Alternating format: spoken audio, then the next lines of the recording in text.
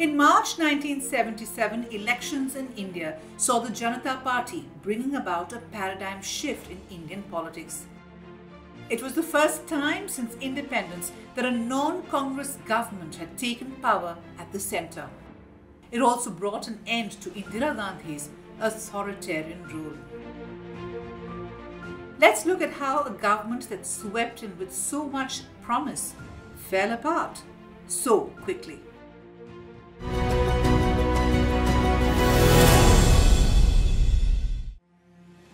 The Janata Party was a ragtag collection of politicians whose beliefs ranged from the right wing with the Jan Sangh to the radical with the socialists. But Jayaprakash Narayan, popularly known as JP, helped these leaders temporarily bury their differences. He convinced them that only a united opposition could spare the country from Indira Gandhi's totalitarian rule. After elections were announced on the 18th of January 1977, Congress leaders Jagjeevan Ram and H.N. Bahuguna deserted Indira over the emergency she had declared. They formed the Congress for Democracy or CFD, which later merged with the Janata Party. On the 23rd of January, the formation of the Janata Party was announced with the merger of the Congress O, Bharatiya Lokdal, Jana Sangh and the CFD. JP issued the call for defeat the dictators and plunged into a hectic campaign, ignoring his frail health. He had a kidney disease, but campaigning forced him to skip dialysis for days. The election was a watershed.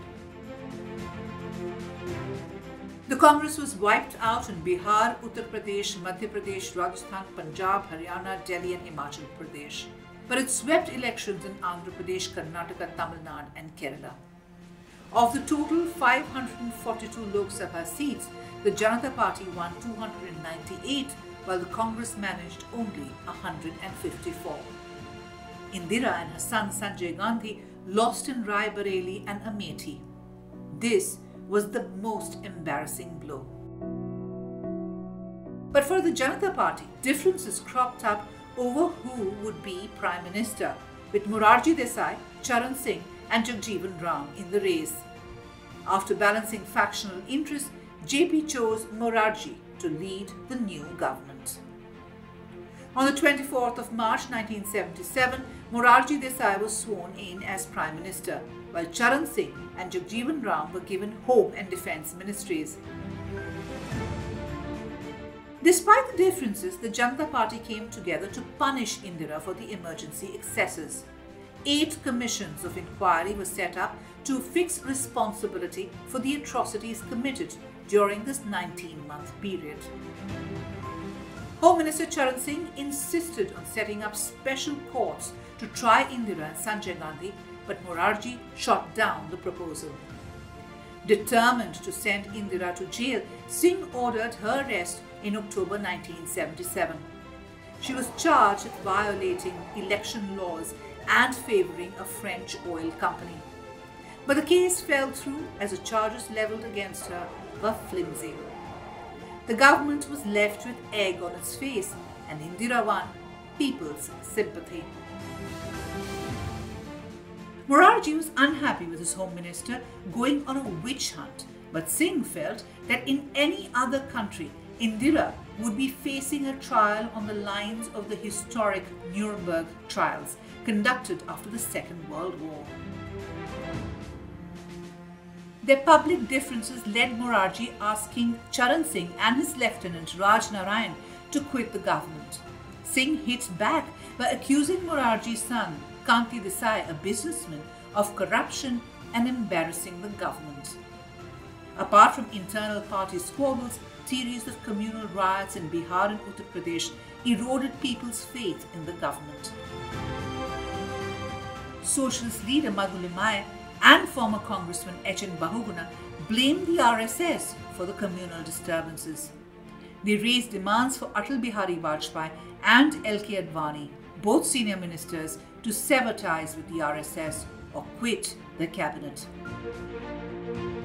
With Jan Sangh members refusing to part ways with the RSS, Raj Narayan split the party, walking out with MPs belonging to the Charan Singh and socialist camps.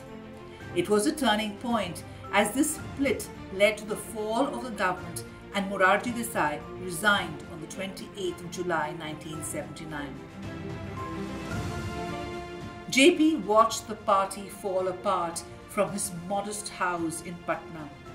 The Janata Party and the coming together under this banner had been his brainchild, but now he was helpless. Battling chronic kidney failure, he died a sad and dejected man on the 8th of October 1979. Within months of this, the constituents that had made up the Janata Party went their separate ways. Jan Sangh members formed the Bharatiya Janata Party in April 1980. Charan Singh floated the Janata Dal, secular, and Chandrasekhar carried on with what was left of the Janata Party. Morarji Desai retired from politics. Meanwhile, cashing in on all of this, Indira Gandhi made a stunning comeback in the January 1980 elections. Despite its failings, the Janata Party government fulfilled the one major promise that had won it the election. It restored democracy, people's civil rights, and the authority of the courts by repealing the constitutional amendments pushed by the Indira Gandhi government during the emergency. Though it rose meteorically and crashed spectacularly, the Janata Party government did leave a lasting impact on India's political landscape.